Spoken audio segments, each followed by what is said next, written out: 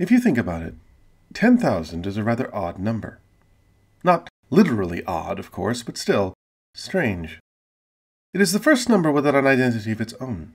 Ever since we Europeans decided to convert our 10 spindly manipulators into abstractions called numbers, the powers of 10 have had pride of place in our counting system. Having absorbed that wonderful Indian invention, the zero, into our zeitgeist, we have granted each turn of the numerical odometer a name of its own. 10, 100, 1,000, until 10,000. Why is this innocent quantity denied the honor of a unique name? If one followed by 1 zero could have a name, and one followed by 2 zeros, or 3, why not 4? Not for the sake of any rational pattern. There is still a glowing remnant of a debate, now just warm coals amid the ash, as to whether our current naming system, adopted by science worldwide, should replace the older system, which called a billion 1,000 million, and a trillion a billion. In short, there is no reason why 10,000 could not have a name of its own. And in many languages, it does. In Hebrew, it is called Ravava. In Mandarin, it is called One. Cantonese, Japanese, and Korean call it Man. Vietnamese, Van. And Khmer and Thai, Meun. Russian calls it Tama, though whether this is a cognate or coincidence, I do not know. But perhaps the most notable name for 10,000, from a Western perspective at least, is the ancient Greek myrioi, or myriad, from which English derives the word for uncountable. And in Greek, Mandarin, and many other languages, the word for 10,000 also means a vast uncountable number. To this day, wan sui, literally 10,000 years, is a common wish for long life in China. But why 10,000? From our modern perspective, flooded as we are daily with quantities casually rising to billions and trillions, to throw up your hands at such a relatively tiny number seems somewhat parochial. What was it about this one number that so overawed many ancient civilizations? Well, for one thing, it is 100 squared, just as 100 is 10 squared. It may be coincidence, but there are a number of references to 10,000 squared in ancient sources. Chinese traditionally wished the emperor a reign of wan sui, or 10,000 times 10,000 years. The largest number in the Bible, in the book of Revelation, refers to tu hippoku dis myriades myriadon, or 200 million horses. And yet, there is, I think, a more intuitive reason for choosing such a number. 10,000 does seem to mark the limit of our everyday understanding. A tenth of a millimeter, or a 10,000th of a meter, is about the width of a human hair, or a single pixel on an average-sized television screen. It is, in short, about as far as the human eye can comfortably discern without a magnifier. Conversely, 10,000 meters is about as far as you can see to the horizon from a height of about 9 meters, or 30 feet. The deepest ocean trenches are little more than 10,000 meters deep, while 10,000 meters up places us comfortably above the world's highest mountains. London, where I live, is about 10,000 meters in radius to its innermost ring road. There are no rivers or mountain ranges on Earth as long as 10,000 kilometers, at least not on land. Most continents are not that wide. A journey from Lisbon to the easternmost tip of the widest continent, Eurasia, would comprise about 15,000 kilometers. The Pacific Ocean, the largest thing on our planet, is somewhat less than 20,000 kilometers across at its widest. 20,000 kilometers is, in fact, almost exactly halfway around the world. This is no coincidence, because the kilometer was originally conceived as 1/10,000th the distance from the equator to the pole. It was to be the signature of the Age of Reason, a unit of pure geometry, divorced from the concerns of men, and thus of equal use to everyone. And it was not going to be a guess. Someone would have to go and measure it. The French Revolution of 1791 was more than just an overthrow of a monarchy. It was an attempt to shift the paradigm of human thought. No more would the world be governed by the arbitrary, whimsical, cobbled-together realities of old. A new, ordered reality would be constructed from the ruins, one based on reason and precision. To that end, the French Academy of Sciences ordered all the random, historically laden forms of measurement be cast aside, and a new set of common measurements be implemented. based on a single decimal system. And they meant all of them. Not only were standards like distance and temperature to be decimally based, but circles would be divided into 100 degrees. Weeks were divided into 10 days, and days into 10 100-minute hours, with each minute lasting 100 seconds. Most of these changes wouldn't survive Napoleon, but the crowning achievement, the meter, would conquer the world. Napoleon, who had a knack for far-reaching predictions, said of the expedition to secure the meter, quote, "Conquests will come and go, but this work will endure." And so it has. Today, only 3 countries, the United States, Liberia, and Myanmar, do not employ the meter as their standard. It is the universal measurement of science, and is employed by 95% of the world's population. If the United States were ever to adopt it, that number would be 99%. The meter is now tied into the fabric of the universe. It is officially defined as the distance light travels in 1,299,372,458th of a second, and always will be. If the speed of light is ever known more precisely, then it will be the length of the meter that will change. For all that, one thing that the meter certainly is not is 1/10,000,000th the distance between Earth's equator and the North Pole. According to modern satellite measurements, that distance is, in fact, 10,002,290 meters. That the meter might be in error was not unnoticed at the time. Indeed, one man would lose his life trying to correct it. The story of the attempt and ultimate failure to tie the meter down is one of the weirdest in the history of science, and it began more than 100 years before the meter was conceived. Longtime viewers of my channel will be acquainted with Christian Huygens, the talented Dutch astronomer who discovered Saturn's rings and its moon Titan. Another of his accomplishments that I briefly mentioned while outlining his life was that he was also the inventor of the pendulum clock. His experiments with pendulums led him to explore what we now call gravity, during which he showed that in lower gravity, pendulums would swing more slowly. However, since Huygens predated Newton, he drew not on gravity, but on the earlier idea of vortices, according to which vacuum did not exist, and motion through space was defined by vortices of material that span in every region of the universe. Matter tends to collect on the outer rims of vortices, and the paths of objects through space were simply the paths through that forest of vortices. Vortices were conceived by the philosopher René Descartes. Most people, most watching this video anyway, have probably heard of René Descartes. His declaration of cogito ergo sum, I think, therefore I am, is one of the most quoted and misunderstood philosophical statements in history. Descartes' intention in coining that phrase was to take philosophy back to first principles. Forget everything you've read, forget everything you've learned. When stripped of all experience, what do you know? You know that you exist.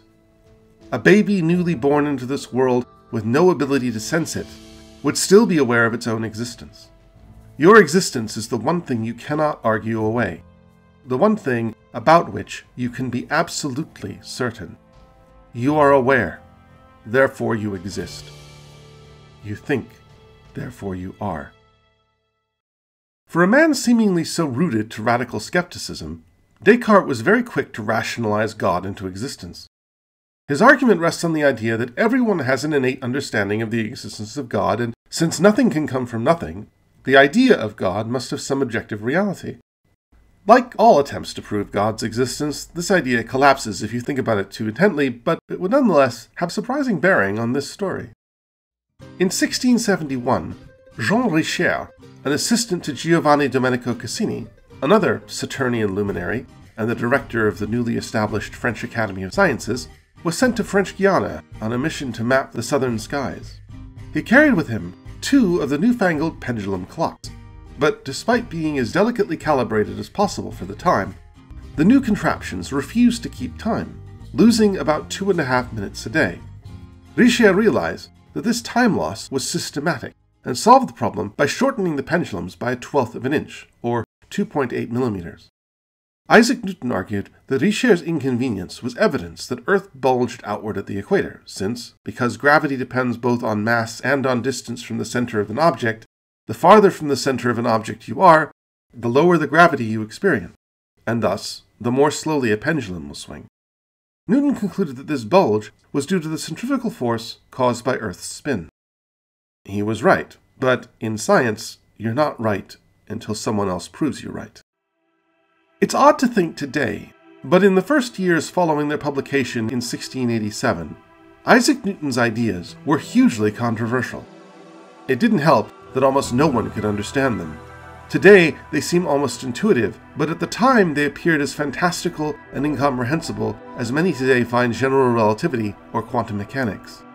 Given that few physicists of the time even possessed the necessary mathematical knowledge to grasp Newton's new physics, they instead chose to frame their argument as an ideological conflict. To them, Newton was the vanguard of the alien, atheist ideas of the Enlightenment, and perhaps worse, an attempt by the English to invade France's intellectual space in a kind of Platonic Agincourt. As their academic Jeanne d'Arc, French opponents to Newton raised René Descartes, though since he'd been dead for over a decade by this point, we cannot know if he would have chosen the role himself. Descartes, unlike the supposedly godless followers of the Enlightenment, still allowed space for the divine in his philosophy. For devoutly Catholic France, that trumped any rarefied mathematical cloud talk the English could throw at them. Also, since Descartes didn't use math to back up his ideas, that made them more accessible to the general public. Newton's assertion that the world bulged at the equator became the totemic battle of this conflict, with Descartes and his vortices held up as the opposition. Descartes himself had never opined on the shape of the Earth, but subsequent mathematicians and philosophers had concluded that his vortex-dominated universe demanded that the Earth be elongated at the poles, like a lemon, rather than at the equator, like a tomato. The fight between the Cartesian lemon Earth and the Newtonian tomato Earth was practical as much as ideological. An accurate value for the shape of the Earth would aid in navigation, and thus with war. For the same reason, in 1714, the British launched the Longitude Prize for the first person to demonstrate a practical method for determining longitude at sea, which 170 years later would result in the establishment of Greenwich as the prime meridian. In 1734, Jean-Frédéric Philippot, Comte de Maurepas, the Minister of the Navy, suggested a scientific expedition to the equator to determine the figure of the Earth. Such a trip would require traversing the equator by land, which was a problem since land only crossed the equator in 3 places: Indonesia, which was too far away, Central Africa, which was unmapped, unknown, and disease-ridden, and the northern tip of South America. With the last option basically choosing itself, the French monarchy made all due overtures to the Spanish Empire, under whose dominion that region of the world still lay. The Spanish agreed, provided they could send members of their own military to oversee the expedition. The geodesic mission to the equator, as it became known, was the first international scientific expedition. The French team comprised mathematician Charles-Marie de la Condamine, naval scientist Pierre Bouguer, and astronomer Louis Godin, while the Spanish sent 2 naval geographers, Jorge Juan and Antonio Ulloa. In 1735, the team left Cadiz for what was then the Viceroyalty of New Granada, specifically the Royal Audience of Quito, now the capital of Ecuador. Their plan was to perform essentially a giant 300-kilometer chain of Sokotoas, using the lengths between established high points, called stations, and the angles between them to determine the length of the meridian arc. This technique, called triangulation, would be used by every other attempt to calculate the figure of the Earth. They estimated that the project would take 2 years to complete. It took 10. The reasons for this are many and various. Going to the equator, the team had packed for the tropics, forgetting that the Andes are some of the tallest peaks in the world and, at the heights they would be working at, about as tropical as a British winter. Many would suffer from yellow fever and, once they arrived, a condition of which they had no prior knowledge: altitude sickness. They found themselves obstructed at every local level by incredulous officials and side-eyeing commoners, none of whom could comprehend why anyone would go to such insane trouble to measure land, and assumed they must have been smugglers. This perception wasn't helped when the Comte de Maurepas, who for some reason had invited himself on this trip, decided to sell merchandise to the Indians. And that highlights the real reason the expedition took as long as it did: the personalities of the people involved. Le Condamine was a man of undoubted genius but questionable priorities. Whilst an enlisted man fighting in the War of the Quadruple Alliance, he had stood on deck during a sea battle wearing a bright purple coat, refusing to go below until ordered. Godon was an unrepentant lech whose appetite for prostitutes made a serious dent in the expedition's budget, including a diamond ring purchased for one of them for the equivalent of 27,000 modern dollars. By the time they arrived, the thankfully wealthy Le Condamine found himself out of pocket for all of their expenses. The mission surgeon, Jean Seigneuret, was very likely bipolar or even schizophrenic, and when he challenged someone who owed him money to a duel, the situation spiraled so far out of control that the team were nearly torn apart by a lynch mob. Needless to say, this cadre of eclectic eccentrics did not get along, and by the time they reached the New World, they had already split up. Le Condamine, true to form, decided to strike out on his own into the uncharted jungle without a guide. Astoundingly, he survived, and even managed to record the first European observation of rubber tapping by the local Indians. He also, as directed by the Academy of Sciences, conducted scientific observations of the cinchona plant, the natural source of the anti-malarial drug quinine. Bouguer and Le Condamine eventually reconnected at the agreed spot, and began to take measurements of 50 volcanic peaks. The work was tedious and back-breaking, conducted in miserable weather, and with only grudging assistance from local porters. Bouguer complained that the natives of the region had no imagination and were incapable of creating anything new, while simultaneously marveling at the wondrous stone ruins their Inca ancestors had constructed just 200 years earlier. Their Spanish colleagues, whom Le Condamine insisted, much to their chagrin, on calling the auxiliaries, were called away from the project and drafted into one of the stupidest wars in history, the War of Jenkins's Ear, in which a severing of a British slave trader's ear by a Spanish captain 8 years earlier, a punishment for smuggling, which he very likely was conveniently cited as casus belli. But, after 5 years of tribulation, Le Condamine and Bouguer, they had largely ditched the useless Godon, completed their survey and, to their delight and undoubted relief, found that their results differed by just 0.02%. Sonkaski, the northernmost point of the arc, and Tarki, the southernmost point, were 2 degrees, 27 minutes, and 11 seconds apart, and were separated by about 250 kilometers. Mission accomplished. Except Godon complained that a variation in the position of one of the stars they had used as a guide meant that the entire enterprise had to be run again, which they did, thanks to faulty instruments, for another 3 years. Ironically, what Godon had noticed wasn't an error at all, but a then only just discovered phenomenon called the aberration of starlight, a shift in the apparent positions of stars produced by the motion of the Earth around the Sun. Le Condamine and Bouguer, never cordial, were at each other's throats by the end. Le Condamine refused to speak to Bouguer after he claimed to see a mistake in his calculations, and spent most of the remaining budget building monuments to their achievement in the jungle. After Bouguer and Le Condamine returned to Paris, they spent much of their time sniping each other in the press over who deserved more credit and fame for their mutual exploit. Given that you likely have never heard of either of them, that was a sad waste of energy. Someone better known today was the Swedish astronomer and physicist Anders Celsius, inventor of the temperature scale that bears his name. Celsius was part of the second Great Triangulation expedition, this one to the Arctic Circle.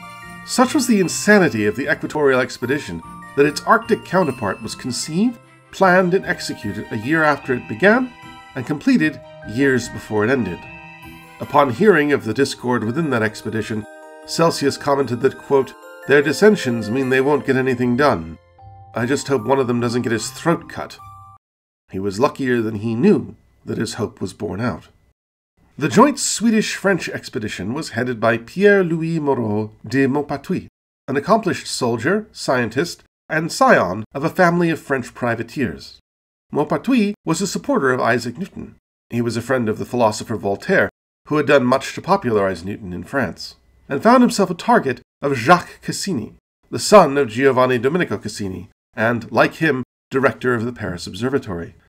Cassini had done his own triangulation work outside Paris, and from it concluded that the Earth was prolate, or lemon-shaped. His defense of his conclusions went beyond academic ego.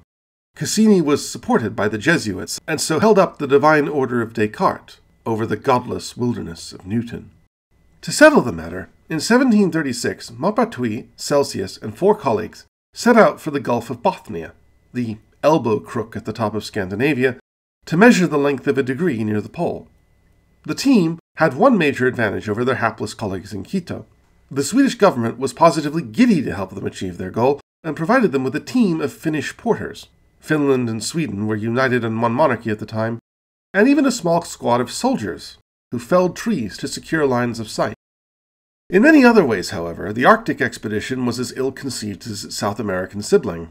The French team had little experience working in the cold, succumbing to frostbite and dehydration, and often sloshed on hard spirits because they were the only drink that wouldn't freeze. The team had set up a base at the town of Tornia, now Tornio, where the local Sami people treated them like royalty. The team were only too happy to return the favor, and filled the local girls' hearts with dreams of Paris as they sought comfort on long winter nights. As for their porters, well, it was easy to ignore them, since no one on the team spoke Finnish. The question of how exactly they would conduct their measurement was resolved relatively quickly. Celsius had suggested just waiting for winter and then conducting the entire survey on the ice in the frozen Gulf, a suggestion met with stony silence. Rather, it was decided that the valley of the Torna River, which flows into the Gulf of Bothnia, would be the line to follow. Using the spire at the Church of Tornia as the first station, the team would construct 9 geodetic points, measuring multiple angles from multiple positions, so the results could be checked against one another. While the journey was arduous and involved constructing towers of wood in the driving snow, it took only 2 years. If you're thinking of sighing with relief at this point, however, don't. This expedition saved its madness for the return. In 1737, the team returned to Paris and announced to the world that the length of a degree at the Gulf of Bothnia was, in modern terms, about 691 meters longer than a degree in France, and thus that Newton was, in fact, right. The world is flattened at the pole.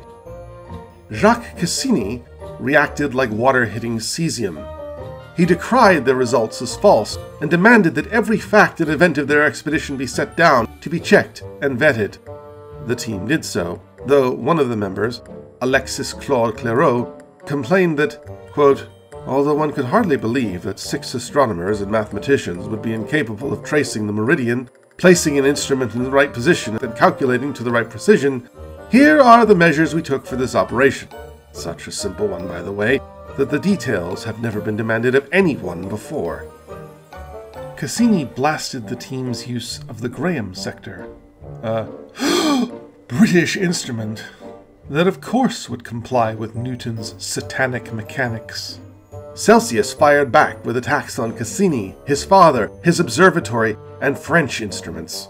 On top of this, during the furore, a young Sami woman and her sister appeared at the door of Clairaut's secretary, complaining that he had bedded her and promised to marry her, and that she had come to see the promise fulfilled. The secretary was a bit put out by this, but Maupertuis eventually resolved the situation by sending one of the sisters to a nunnery and marrying the other off to an abusive, impoverished nobleman who ran off with her dowry. The issue of the Earth's shape was only resolved to everyone's satisfaction in 1745, when the expedition to Quito finally returned and provided results that matched those of the Arctic team. The flattening of the Earth was about 1 part in 310. That is to say, the Earth's polar diameter is 1/310th shorter than its equatorial diameter. This is only slightly smaller than its modern value, which is closer to 1 part in 298. In 1758, the calculated return of Comet Halley set Newton's laws into the firmament for good, or at least until Einstein overturned them 150 years later. Oddly, when Arthur Eddington provided the first experimental proof of Einstein's universe to the Royal Society, many stood up and walked out, because Einstein's chaotic relativism spat in the face of Newton's godly cosmic order. Spitting in the face of cosmic order was definitely on the minds of those who instigated the French Revolution half a century later. By 1794, most of France's 40,000 churches were closed, destroyed, or defiled. Graves were dug up, their occupants' reinhumation judged in accordance to their value to the Republic. Priests were forced to renounce their ordinations, flee, or face execution. Crosses were toppled and replaced with emblems of a deistic supreme being or to the cult of reason. The revolution was nothing less than an attempt to remake the world, and to remake the world, you must first remeasure it. To be fair, there was an immense practical need to establish a unified measuring system. Historians estimate that pre-revolutionary France employed up to 250,000 different weights and measures, under 800 different names. This rendered maps unreliable, hindered efficient taxation, and hobbled domestic trade. Rather than distance, land was often calculated in terms of productivity, 6 bushels of grain versus 5, or in terms of how many men could till or pick it in a day. This assumed a standard productivity per person, a standard to which peasants could demand their pay be set, rather than how productive they actually were. Because so many local weights used the same names, a baker could sell one weight of loaf when grain prices were low, and another, smaller weight, when prices were higher, and thus not precipitate a bread riot. Monks could circumvent prohibitions against earning profit by fermenting wine in barrels of one size and selling it at cost in smaller barrels. The project to calculate the meter was spearheaded in 1790 by the French Academy of Sciences, led by its secretary, the Marquis de Condorcet, a mathematician and fervent Democrat who had attempted to apply probability theory to the outcomes of votes in elections. Condorcet declared the mission, quote, "for all people, for all time." This final triangulation slog would follow the Paris meridian for 10 degrees of latitude, from Dunkirk in the north to Barcelona in the south, and cross 45 degrees north, the midpoint between the equator and the pole. 2 men would be chosen to make the trek, one going north, the other south. They would each set out from Paris, make their way to the end, and then double back and retrace their steps. The southern leg was shorter than the northern, but involved crossing the Pyrenees and entering into foreign territory. Initially, the great nations of the Enlightenment, France, Britain, and the United States, were united in common purpose of a unified system of measurement. But the moment that Thomas Jefferson learnt that the French would be employing the Paris meridian as their base unit, he withdrew the U.S. from the project, a schism that remains to this day. The project's greatest flaw, however, was that it was conceived by a nation on fire. Condorcet, despite his ardent belief in the revolution and the promotion of Enlightenment ideals, found his moderate views increasingly at odds with the bloodlust around him, and soon faced the guillotine. The same would be true of Antoine Lavoisier, the Academy's treasurer and an ardent backer of the mission, who, despite being one of the greatest scientific minds in history, he is single-handedly responsible for the systematized chemical names, such as sulfur dioxide or copper sulfate, we use every day, had the misfortune of also being a very rich tax collector. "It took only a moment to cut off his head," said mathematician Joseph Louis Lagrange, "and 100 years may not give us another like it." This was not the ideal climate to engage a cross-country march in the name of scientific truth, but the 2 men chosen, Jean-Baptiste Joseph Delambre, who went north, and Pierre-François-André Marchand, who went south, could not have pursued it more zealously. And that is not an exaggeration. They literally could not have. Delambre actually has a small cameo in one of my earlier videos, having been one of the theoretical astronomers who wrestled with the wild orbit of Uranus. A child prodigy, he had just about the worst start in life imaginable for a prospective astronomer, when an attack of smallpox as a toddler left him virtually blind. While his eyesight would improve, he set himself on a purely lettered education, and even entertained thoughts of entering the church, but found himself forced to learn mathematics when he became the tutor to the son of a rich Ancien Regime family. He apparently made quite an impression, as they built him an observatory on their roof. But their support was already wobbling, as the revolution had swept away their aristocratic rents. Eventually he fell under the wing of Jérôme Lalande, the great astronomer today best known for almost discovering Neptune, who encouraged him to become an astronomer. 10 years later, Delambre was one of the best in the country. Marchand was an expert surveyor with a reputation for insanely obsessive exactitude. Also an astronomer, his keen eye had found 11 comets. Like Delambre, he was forced to take on a tutoring position to make ends meet and, according to legend, was even forced to sell his astronomical instruments to cover his father's debts over a lost lawsuit. only to see that misfortune flip when those instruments were purchased by Jérôme Lalande, who took him on as a protégé. Delambre stated flatly that this story was likely made up, but it is stuck as an illustration of Méchain's fervent, self-destructive sense of honor. In June 1792, each equipped with customized carriages, the most advanced instruments, and skilled assistants, the two knights-errant set out on their quest for the honor of science. It was a quest they would not complete for 7 years. Though they weren't to know it, their timing could not have been worse, as history was on a knife edge, and they were about to fall off. When they left, despite the foment of the Revolution, France was still technically a constitutional monarchy. 3 months later, King Louis XVI, the man with whose authority all of their writs had been stamped, was arrested. To begin his survey, Delambre attempted to establish a Paris station. Unfortunately, he soon realized that lighting the required signal flares while the city was in a state of civil war had made him a target. Unable to establish the hill of Montmartre as his first station, he instead attempted the ruined tower of Montjaie, but the carpenter he'd hired to construct the observation platform was assaulted by a peasant mob who believed him in league with the demon legions of the evil priest whose ghost still haunted the place. In September, when Louis was a month in prison, Delambre reached the Château de Belle-Assise, or Beautiful Seat, a perfect locale for a station.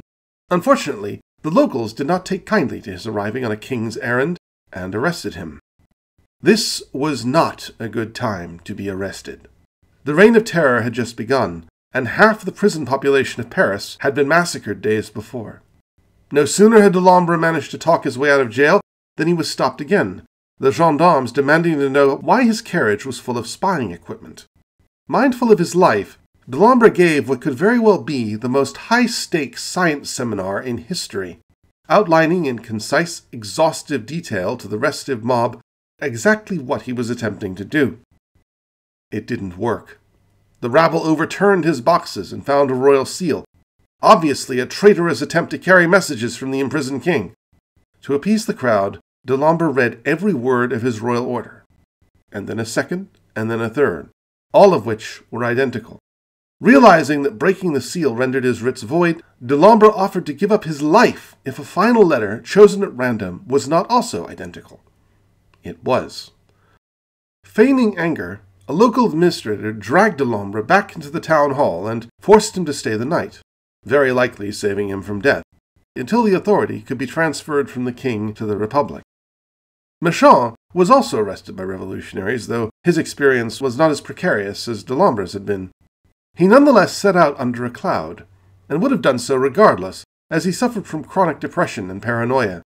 Even so, he had more reason than many to fear the revolution. Méchain and his wife made their home at the Paris Observatory, and the then current director, Dominique Cassini, fourth of his line to hold the directorship, and thus known simply as Cassini IV, was under suspicion for royalist sympathies. Shortly after the storming of the Bastille 3 years earlier, a mob had rushed the observatory grounds, terrifying his wife as they ransacked the buildings for anything of value to the cause. Cassini led the rabble through various cellars, and, seeing as there was little of strategic value, they left. That would not save Cassini, however, as before the geodetic mission was completed, his royalism would see him thrown in prison, and very nearly executed. To ensure that his family had some form of income while he was serving the nation, Méchain had handed his position at the observatory to his wife, who had been his assistant for years, and was already a competent astronomer in her own right. Should a similar crisis happen again, there would be nothing he could do to save her.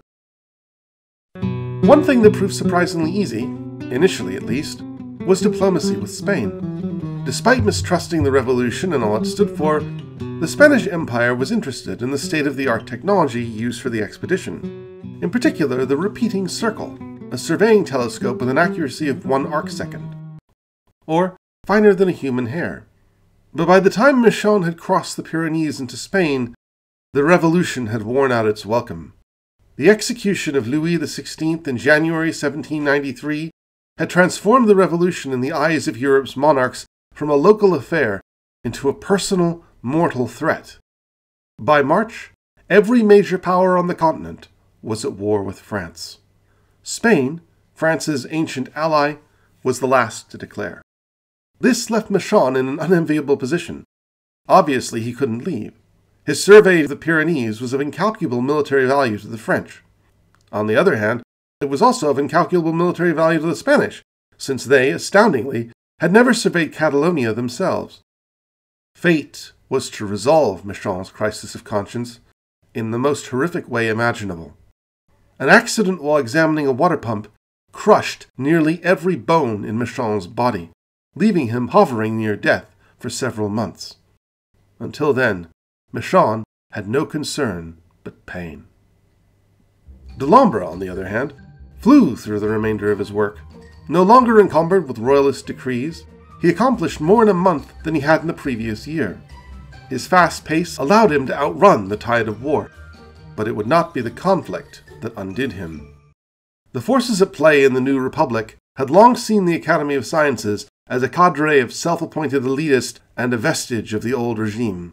Jean-Paul Marat called the Academy cowardly lackeys of despotism, and declared the 300,000 livres set aside for the geodetic mission, quote, a little cake they will share out among Confederates.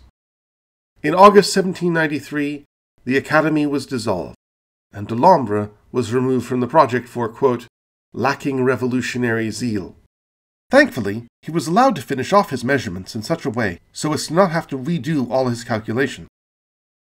Meanwhile, the stranded Michon, having partially recovered from his injury, was contemplating taking a job offer from the King of Spain, even though such an act would have been treason.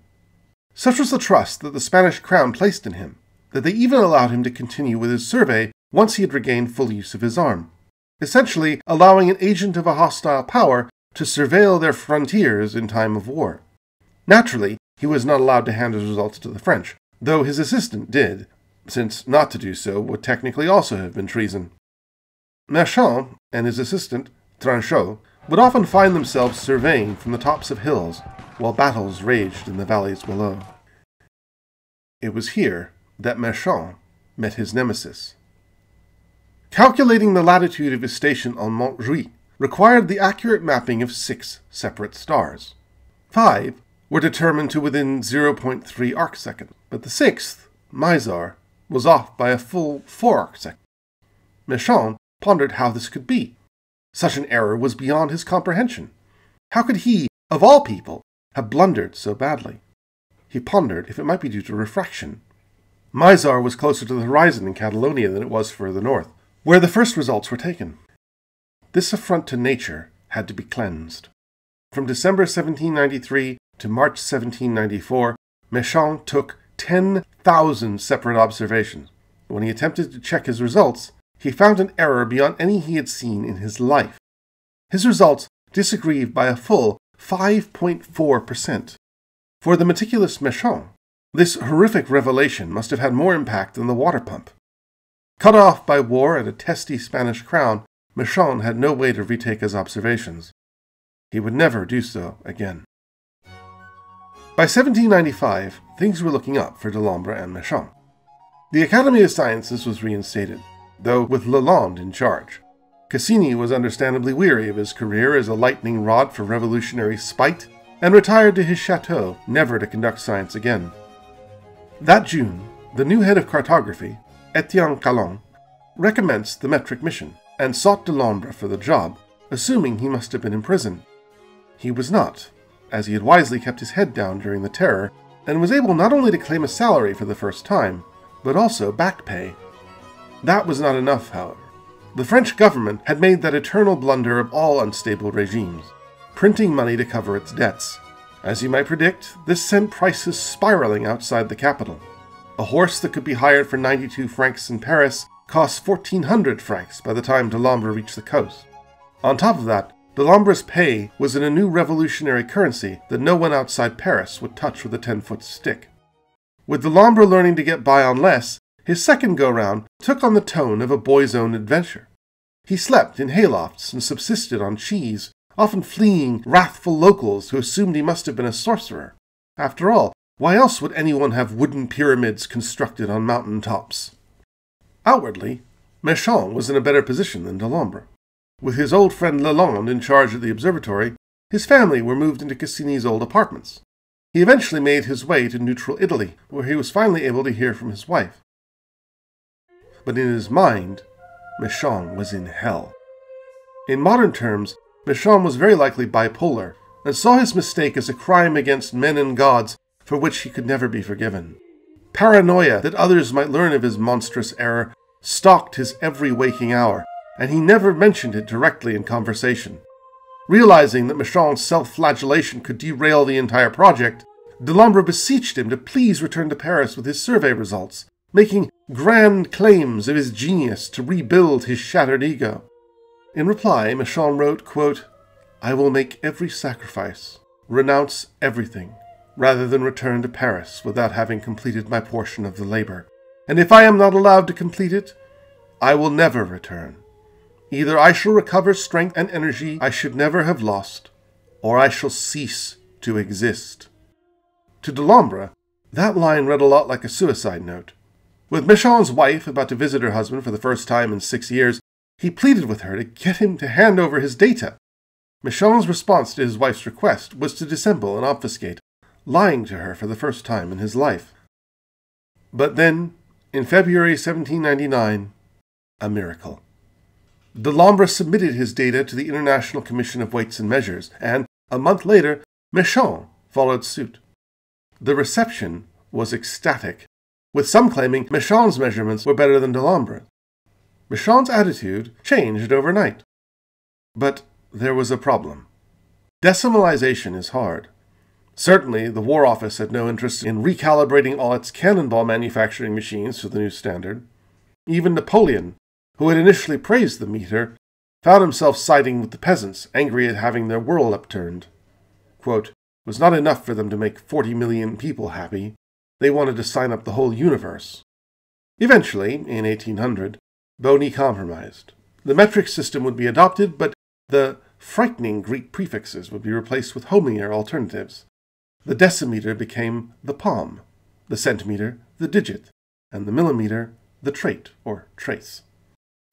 Even so, the meter wasn't officially adopted in France until 1840, when it had already been adopted by several other European countries. Michon eventually joined his wife and children at the Paris Observatory, replacing Cassini as director, and, to wash away his sin, focused obsessively on administrative reform. Meanwhile, Napoleon had appointed himself head of the National Academy of Sciences, and Delambre its permanent secretary. Delambre was also temporarily appointed to president of the Bureau of Longitudes, making him Michon's de facto superior. Soon, as per usual in this story, he and Michon were bickering about lack of funds and, yes, even stolen credit. Michon accused Delambre of using his triangulation data without his permission. By the turn of the 19th century, Michon was basking in the glow of success. He was finally established at the observatory and earning a stellar reputation. He had time for his wife and his children. He had no reason whatsoever to do what he was about to do. The International Commission of Weights and Measures had declared the geodetic ordeal over. The meter was set, literally, in stone, in walls, buildings, and corners in 16 high-visibility locations around Paris, and also embodied in a platinum bar sealed in the National Archive. For Michon to contemplate returning to Spain to finish his triangulations must have seemed like lunacy, and perhaps it was. The previous trip had involved lugging heavy equipment up single trackways by mule, and Michon was still fragile from his accident. There was a very strong chance he would not return from the mission alive. But Michon would not be dissuaded, and in April of 1803 set out to Spain to extend the meridian arc farther south, specifically to the islands of Ibiza and Majorca. This was not as appealing a destination as it might appear. Today known for its beach houses and British retirees, the south coast of Spain was better known then as a sultry, seething pit of fever. Michon's mission augured ill from the start. The Spanish were singularly unhelpful. The head of the Madrid Observatory, a Catholic priest, hated France, the Revolution, and the metric system, declaring it a fantastical lie to pervert Spanish virtue. When the Spanish told Michon that it was possible to see the mainland from Majorca, he probably should have concluded they were lying. Michon's biggest problem, though, was his inability to delegate. He insisted on taking all measures himself, even if it meant trekking to the most inaccessible locations. At one point, he managed to crack his skull again after falling off his mule. When he discovered that the Spanish had in fact lied to him about the visibility from Majorca, his response was defiantly and hilariously French. "I thumb my nose at them!" Yes, he really said that. Michon had had a daredevil's luck, evading death on several occasions, but there was one misfortune he could not avoid. By September 1803, he was invalided again, delirious with yellow fever and malaria, and it was that illness that finally took his life. He never returned home. Despite their mild squabbles, Delambre took it upon himself to ensure Michon's place in history. He delivered his eulogy to the Academy of Sciences and set about composing the definitive account of their laborious odyssey. But upon receiving all of Michon's notes, Delambre realized that the man's paroxysms of self-loathing had been a mask for deception. Michon hadn't simply made an error. He had engaged in a long-running attempt to hide it. He had merged ill-fitting triangulations into larger ones, or simply discarded results that didn't fit with prior measurements.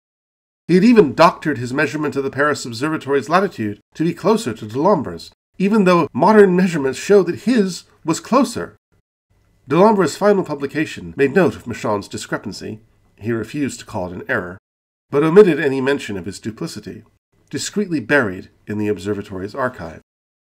Delambre eventually concluded that the totality of Michon's data suggested the true length of the meter was somewhat in error, and that its true value differed by about 0.01%. Subsequent studies of Michon's data suggest that the true culprit may have been the gradual wear of his repeating circle as he obsessively checked and rechecked his result. Once later researchers recalibrated his results to account for that, they matched to an almost supernatural degree. Although, according to author Ken Alder, the real problem was simply that true accuracy is impossible, and the idea that scientific results can be perfect is a fallacy. The meter is as accurate as you would expect it to be, given the technology and mathematical understanding of the time it was made. And in the end, it doesn't really matter. Today, hardly anyone knows that the meter is meant to be 1/10,000,000th of a quarter of the Earth's meridian. If they notice that the circumference of the Earth is surprisingly close to 40,000 kilometers, their most likely response would be to nod and move on. A meter is like any other form of measurement, from the foot to the cubit to the talent. It doesn't matter if it's accurate. It matters that it is consistent. And that's the Earth sorted. Mostly. But once you step outside the Earth, you'll find that 10,000 is far less at home. And that's what we'll be seeing in the next episode. I hope you all enjoyed this first of a two-part series, exploring the number 10,000 for my 10,000 subscriber video. It is much longer than I originally anticipated, but that is what happens when you have 2.5 months to spare for researching. I'd like to point you to my new website, link in the description, and I'd like to profoundly thank Tim Shipper of Aranya Development for setting it up for me. The script for the next video is already written, so you should be seeing it in a week or so. Thanks again, fellow seekers, and remember to stay curious.